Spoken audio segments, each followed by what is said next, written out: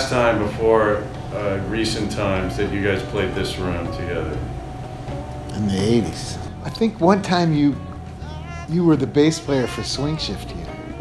Do you remember that? I remember doing some gigs with you guys. And yeah. It might have been. I think that might have been the time that we would have played together here. Because when this club was open, we had different bands. Right. He had Shenandoah and I had Swing Shift. But I remember one night the power went out.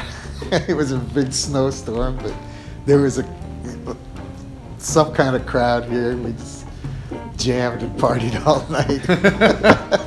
Every time we played it. The floor moving up and down. Yeah, I used to watch this loft area where there's joists are. You can see the floor moving up and down like 3 or 4 inches. Then you knew the joint was rocking. That place would be, that space up there would be full of people too. Egremont was the hot spot of the world. Oh yeah, that's right. There was a time where there were no live music venues in Great Barrington. Never. But We never this played place, Barrington. There was the Old Egg. The Stone Pub. The Stone Pub or Bojangles or whatever it was called. Yeah. Catamount Ranch House. There was the Catamount Bass Lodge. There was the Egremont Inn. I mean, this was the happening. You're following a great tradition. Yeah. Wait for you to come home.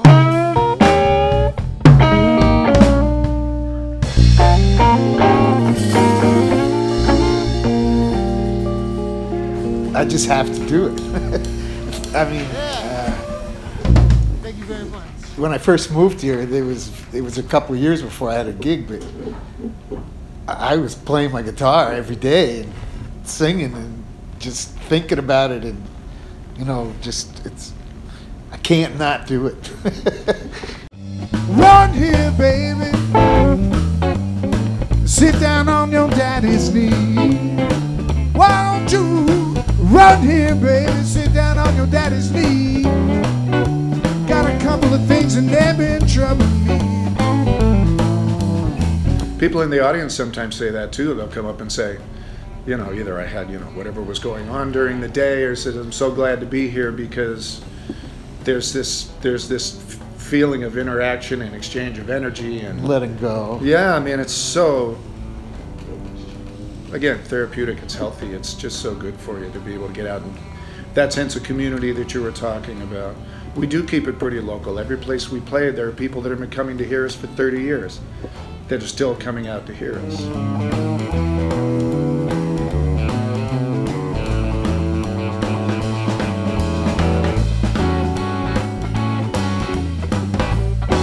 To me, what's always blown my mind about the way Steve plays is the way he develops a solo and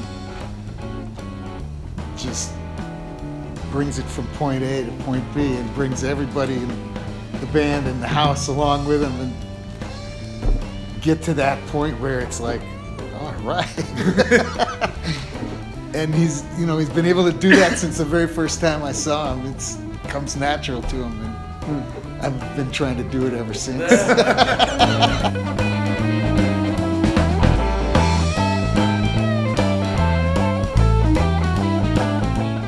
There's a soulfulness that comes from his toes. Directly from the toes? Yeah, directly from the toes and comes right up through the top of his head. I mean, that's what's cool, I think, with Bobby and I is that we have pretty different approaches.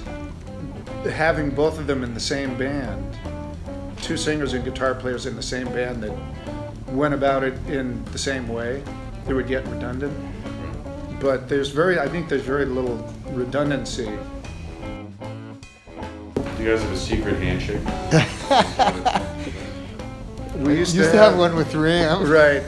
It was something like you do this, and then you do this, and then you do this, and then you do something along those lines. And obviously, we haven't done it in a while.